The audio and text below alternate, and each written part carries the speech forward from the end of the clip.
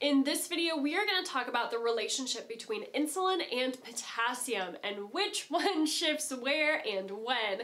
I'm going to tell you exactly what you need to know about those insulin and potassium shifts for nursing school. Let's do it. Hey there friend, Christina here with NursingSchoolOfSuccess.com, helping you to raise your grades and have more free time in nursing school. Yes, it's totally possible.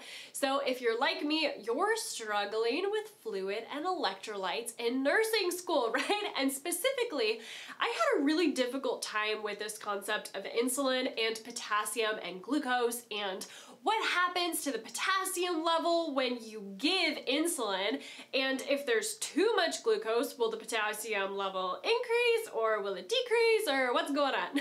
So we're gonna put an end to all of that confusion right here. I'm gonna break this all down super simple for you. So the first thing you need to understand is that there are two different places that fluids and electrolytes can be, and that is inside of the cell, or the intracellular fluid, or the ICF, or outside of the cell called the extracellular fluid, or the ECF. Normally potassium hangs out inside of the cell. Now I like to think of potassium as a little homebody. It likes to hang out and stay all nice and cozy inside of the cell. So potassium hangs out in the ICF, or the intracellular fluid. But when there's too much glucose outside of the cell, in the extracellular fluid, or the ECF, potassium gets a little curious. It wants to join the party that glucose is having. So potassium then moves outside of the cell to see what all the fuss is about. So let's say you have a patient with hyperglycemia, meaning their blood sugar level is high. What do you think is going to happen with that potassium level? Will it increase or will it decrease? Don't worry, I'm just gonna wait here while you think about it.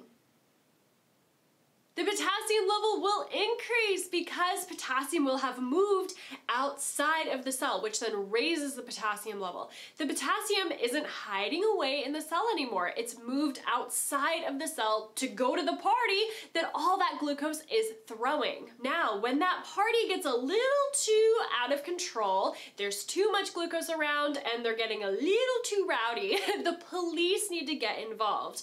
And the police is insulin. So insulin comes and moves glucose into the cells where it belongs. And the potassium, like we said before, potassium is a really big homebody. It doesn't like to shake things up too much or cause a ruckus or anything. It just came out of the cell to see what was going on.